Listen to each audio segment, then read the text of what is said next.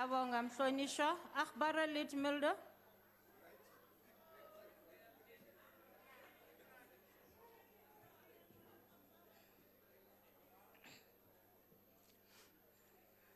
Speaker, the President is keen to give me history lessons.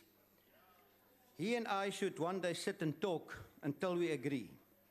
It cannot wait until he's retired because he uses history daily in his speeches. Sunday, at the Africa Day celebrations in Mamelodi, the President said in Zulu, Africans lived in peace with each other and had fun. But then the others came, which I will not mention, rather not mention by name. It might be a joke, sir, I know, but it means the others disturbed the peace and harmony. Honourable members, order. Sir, I'm an African. I'm an Afrikaner. I'm a South African. I'm not other. President, but you're also wrong. The question is, were there no conflicts before the others or the whites came here? Because that's what you say. Sir, for what is King Shaka remembered? He is remembered for having a long shafted throwing assegai replaced with a short stabbing one. He's remembered for the military horn-shaped pincer movement, if you're correct. The question is, did he use the short assegai to make barbecues for the Sotho and other smaller African tribes? Did he use the horn-shaped pincer movement to surround the smaller tribes, to give them clothes and food and blankets? No, sir. It was used to kill and to wage war against black people. So my problem is that you are creating a wrong impression of the past, and I think it's calculated. The others of which you speak, that's my ancestors, weren't yet in the north of South Africa during these times that you're talking about. So the Constitution specifies in Section 83 what the tasks of the President are. He is, number one, head of state. He must uphold the Constitution, and then I quote, promotes the unity of the nation.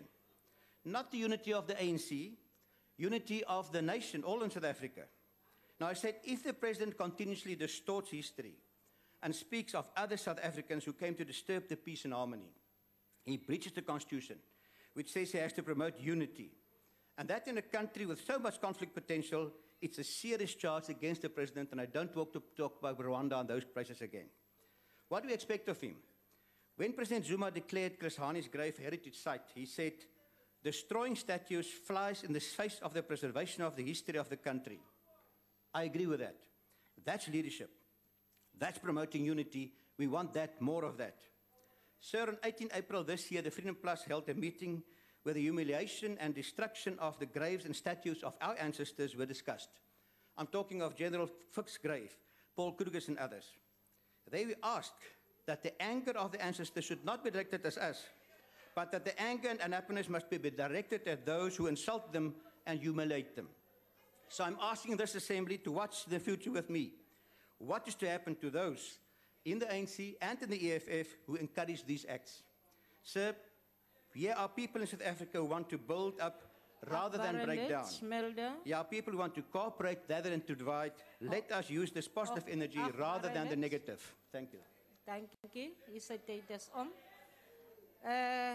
Motlhomphegi Lekota.